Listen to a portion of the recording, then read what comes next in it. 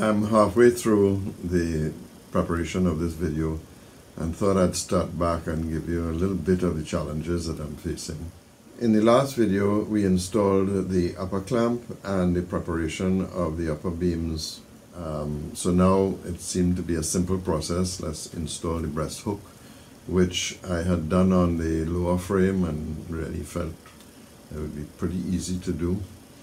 And then there's this little statement, having done that, don't stick anything, make sure you go through the processes. So the foremast partner, which was challenging in the first round, but turned out to be really an extreme challenge this time around. And then as soon as I get that finished and I feel, well, I'm okay now, then the bowsprit step has to be put in first, which means that I have to locate the forecastle deck clamp 25 above that so that I can locate the beam above it. And then I said, okay, well, that's pretty good. And then all of a sudden I realized I have, for the first time, to do some carved pillars, which I'd never done.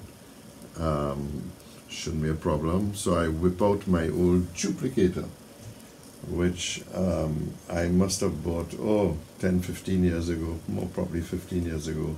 And the truth is, I've never used it. So we're going to leave that for a later video.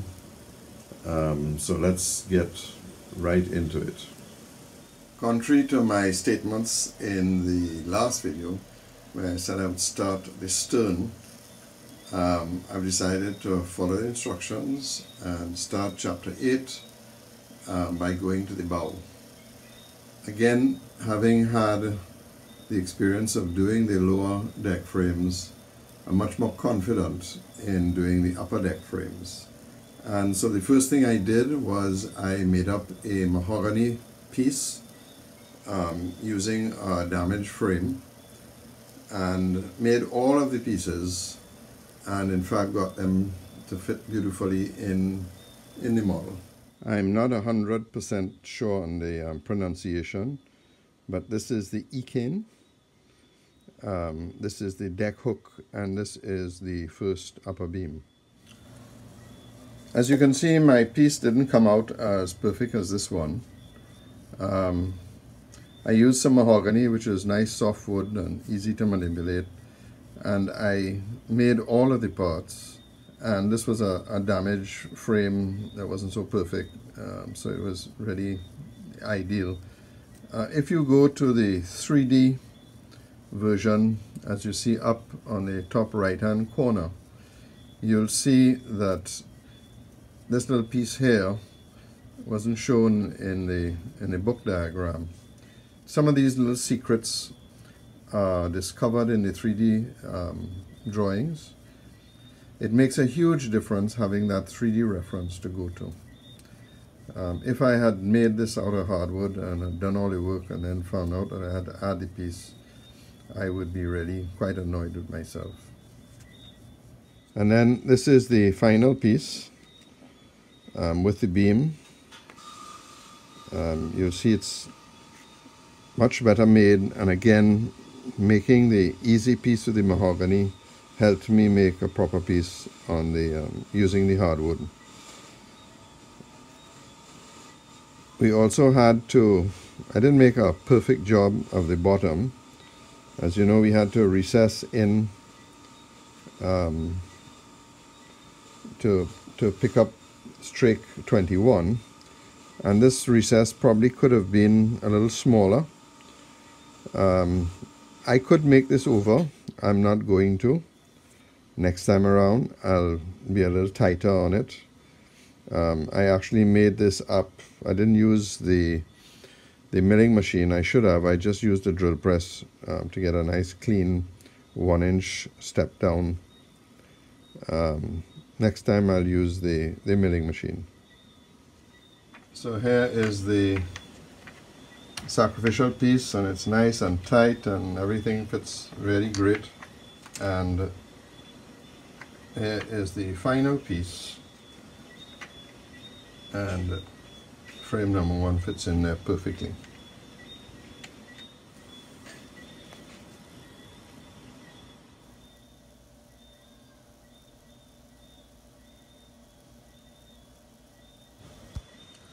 Huge improvement in my workmanship.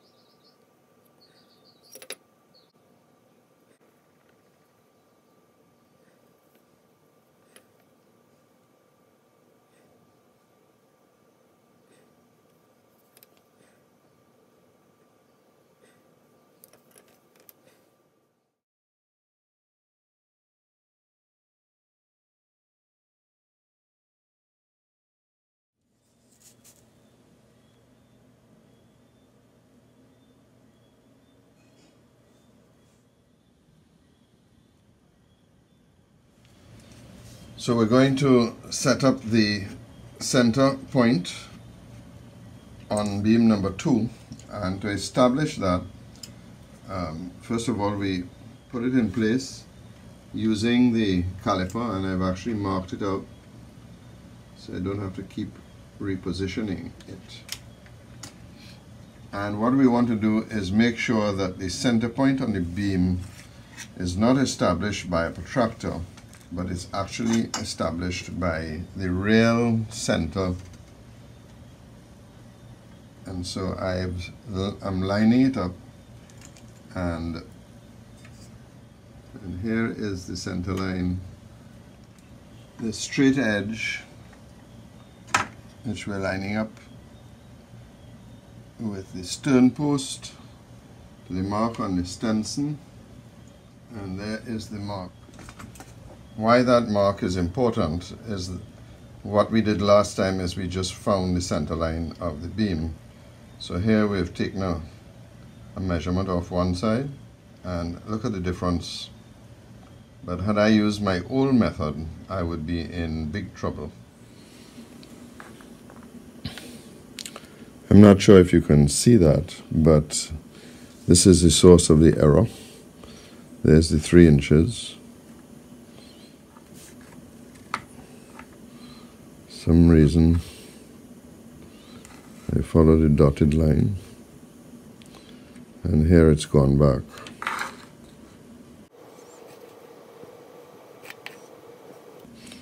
So the error was caused by shifting away from the line on the building board for some reason. So I'm going to mark it for when I'm sanding to get that down.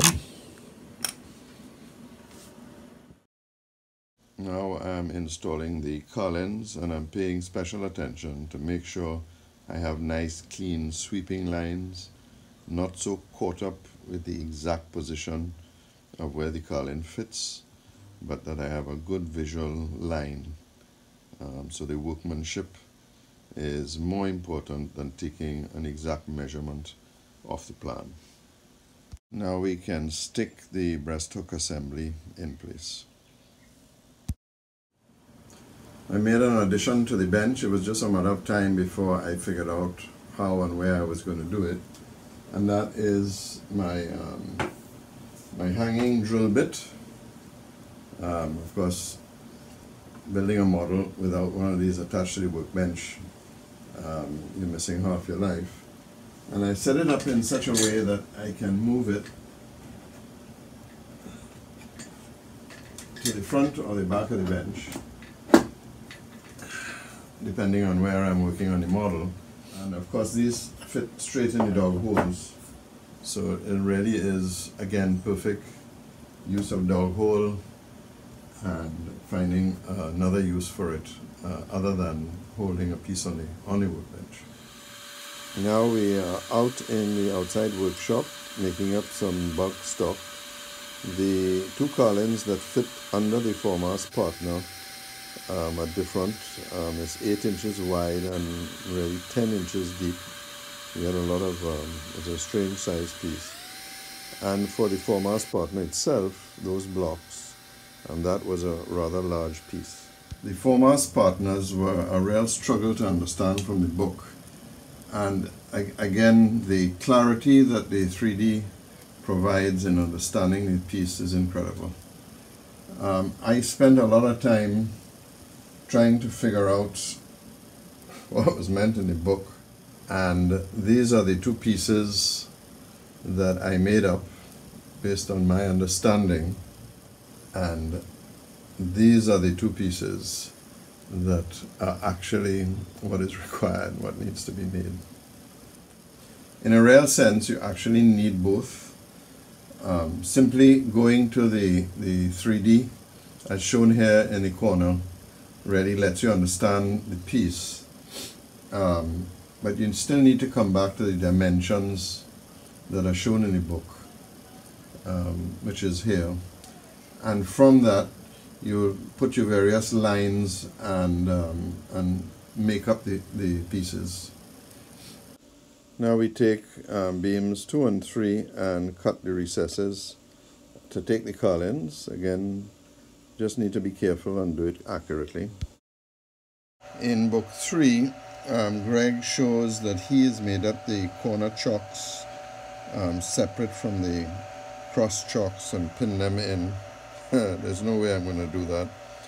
I'm going to cheat and use my chisels to mark the spots out, and I'm going to be very happy with that. This is really just too hard for no benefit. So we'll use the chisels and carve out the spots for the cowlings and eventually for the ledges. And then once that's all done and fitted, we can move on to making up the bowsprit chock, which we'll have to make before we can stick this piece in. The next task we have is to make the pillars. So I took out my duplicator. It's from Vega Enterprises Inc. And of course I couldn't find the manual. I probably bought this 15 years ago. So I wrote them an email and asked them if they could send me the operations manual. And I got a one-liner: "We no longer sell that product."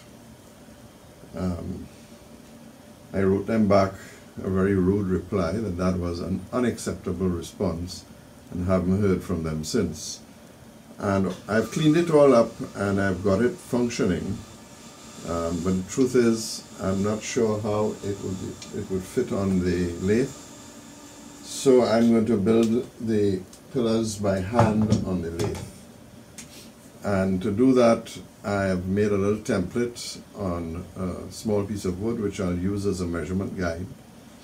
And then we take it from there.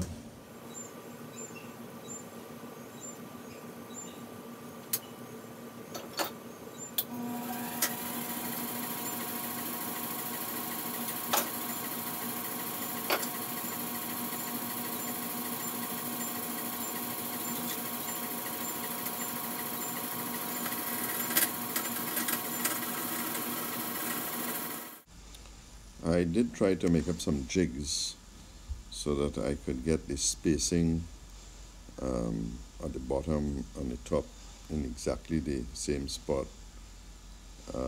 but they didn't work out very well. So back by hand, and I kept the one that I thought was the best and then used that as a visual template to try and make each piece as close to the other one as possible.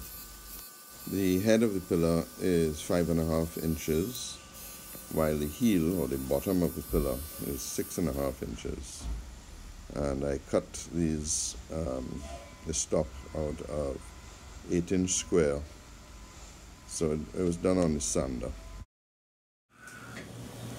This has been a long day, a lot of patience. I actually only broke one. So now that the termite fluid is on, we leave these to dry, and tomorrow we'll look at the bowsprit step. So we'll see you then.